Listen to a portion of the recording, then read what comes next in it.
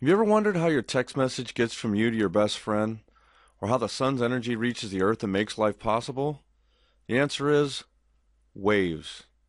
In this chapter, we'll explore the physics of waves and learn how they transmit energy through space and time. To begin, we'll look at a simple device called a pendulum, which at first seemed to have very little to do with waves. A pendulum is a mass attached to a cable or rod and can be as simple as a rock on a string. Pendulums swing back and forth regularly, so regularly they can be used as a clock or a musical metronome. The time it takes a pendulum to swing from one side to the other and back is called its period. Galileo discovered that the period of a pendulum only depends on its length. Mass has no effect. When two pendulums have different lengths, the longer one has a longer period. This explains why people with long legs have a slower stride than people with short legs. Pendulums have regular back and forth motion, something they have in common with all waves. So what causes waves? Waves are caused by vibration. When something moves back and forth, the motion is called vibration or oscillatory motion. The motion of a mass bouncing up and down on a spring is a form of oscillatory motion. The mass and spring system and a pendulum are both examples of what's known as simple harmonic motion. One thing that defines simple harmonic motion is that it can be represented by a sine wave, where the y-axis is position and the x-axis is time. If you attach a pen to a mass and spring and move the paper underneath the pen at a constant speed, it draws a perfect sine wave. Let's look at the parts of a wave. The high points on a wave are called crests. The low points are called troughs. The amplitude is a measure of the height of the wave from the midpoint to the crest or trough of a wave.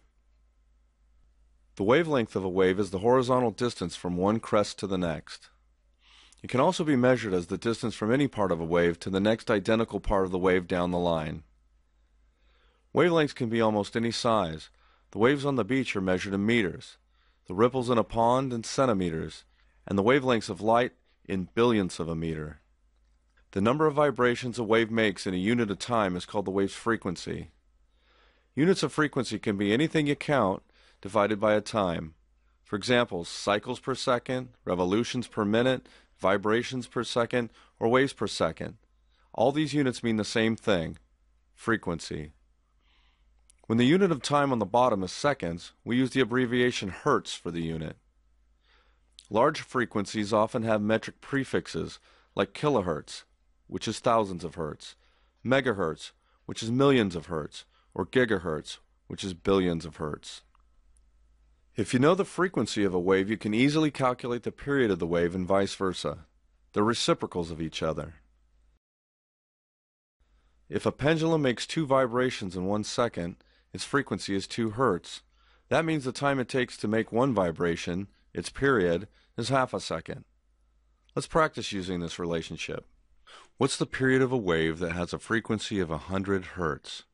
Okay, now period is equal to 1 over the frequency, right? They're reciprocals. So that means that we're going to take 1 over the frequency, which is 100 hertz, and let's put it in the calculator, and we come up with 0.01 seconds. There you go.